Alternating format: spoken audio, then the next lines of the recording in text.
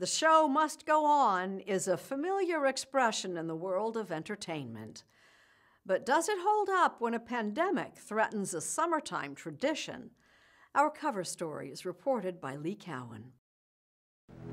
There is a creature alive today who has survived millions of years of evolution. It was the summer of 1975 when beating the heat was all about going to the movies. One movie in particular. Jaws. With Jaws, the summer blockbuster was born. This summer was slated to be a real sizzler of nostalgia.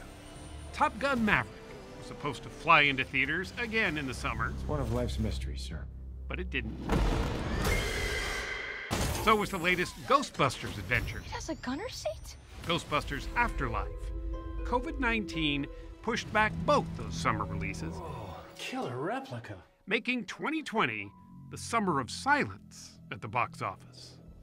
Our industry was one of the first to be hit as a result of the way we work. We will be probably one of the last industries to come back. Gabrielle Cateris is president of SAG-AFTRA, just one of the Hollywood unions figuring out safety protocols to get the cameras rolling again. There's a lot of anxiety. People want to do it right away, but we keep saying, let's look at the research because you don't get to hit the ball twice. We want to do it right the first time. More than 200,000 jobs were lost in the motion picture and sound recording industries in April alone. Workers who would have otherwise been flooding sound stages and sets. The not-so-glitzy reality of an industry that makes social distancing difficult at best. Something Cateris knows all too well after starring in 90210, both the 90s version and the recent reboot. Complete adoration and then utter shock that I'm a grandmother, okay? Can you imagine that kind of a shoot being done anytime soon? It would have been a different show. And it'd be a different experience for you as an actress. Oh, it's already. I just don't even know what my world's going to look like when I go back. I'm going to close my window to get the noise out. Hold on. It certainly can't look like this. This on the screen. It's good to see you there, Lee. You're looking good, but it's awful. I'd rather be there with you in person. But let me tell you something. I cannot wait to get the hell out of this room.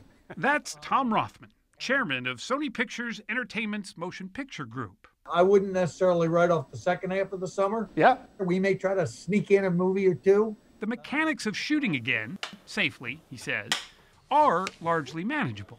There will be best practices put in place. There'll be discussions with the unions. I think it's very doable.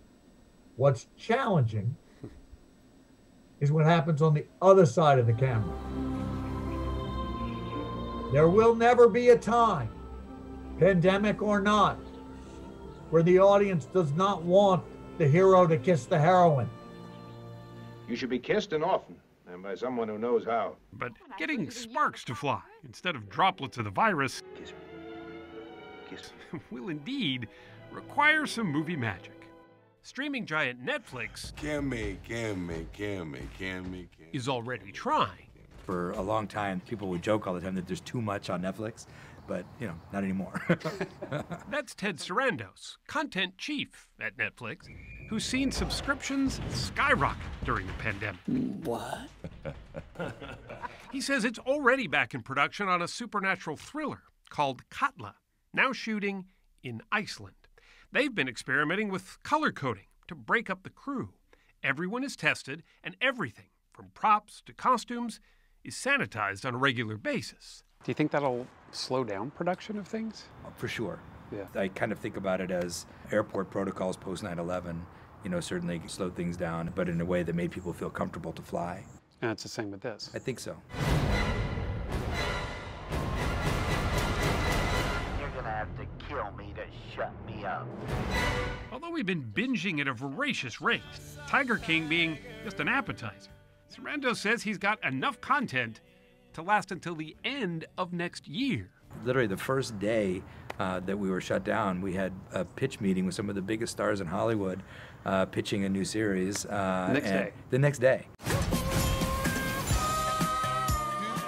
Animated series like Netflix's Big Mouth have continued production without missing a beat. What is your current grooming situation, sweetie? I call it the brush. The cast even doing table reads via Zoom. Hold it, yeah, baby.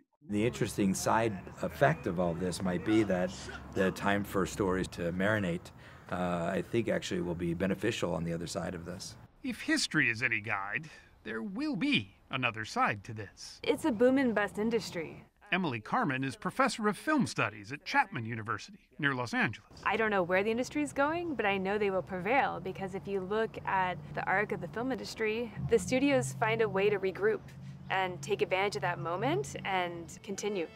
At the height of the silent movie era, the Spanish flu struck. It even became a plot point in this Mary Pickford film. Watch as she sneezes, and the crowd of mask-wearing train passengers runs away in horror. But that movie was made after the pandemic had already brought Hollywood to its knees. Production was halted, and theaters were closed then, too. Pickford herself became seriously ill, but both she and the movies bounced back. Even the Great Depression, which bankrupted many studios, still gave us some of the most enduring and uplifting films of our time. They're dressed impeccably. They're dancing on these beautiful Art Deco stages, sometimes in exotic locations. It's everything the Depression wasn't. Exactly. And for 90 minutes to 2 hours, you forgot where you were. Hollywood has provided an escape through all sorts of calamities before. Will it be rough going for a while? Almost certainly. But those at the top of the movie food chain say don't count the movies out yet. When television came along, it was like, television, that's the end, it's free. Then video cassettes came along. Well, that's the end. And then 300 cable channels. Well, that's the end. No, it's not the end. It isn't the end. There is no end. That experience of being with other people and laughing and crying and cheering, that's what makes us who we are.